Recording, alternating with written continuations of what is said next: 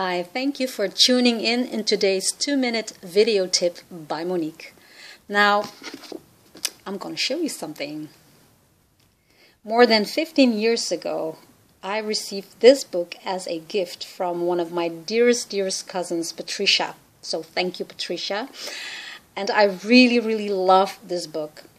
Now, the author of this book, Kim da Silva, I guess he's a German author, because it was translated. This is the Dutch version translated from the original German one.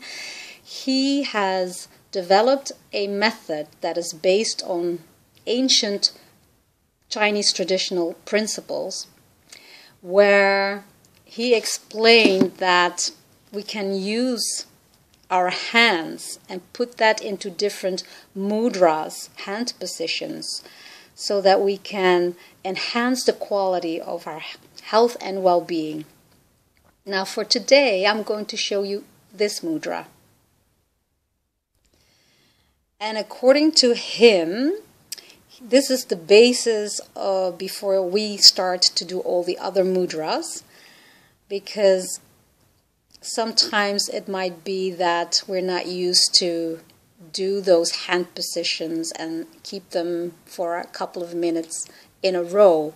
So this is the first mudra that I want to show you. The name of this mudra is finger flexibility, finger movement, and you can do it at any time. Well, it's 5 times a day, 4 minutes long, and in between each session, mudras, at least 20 minutes of a break.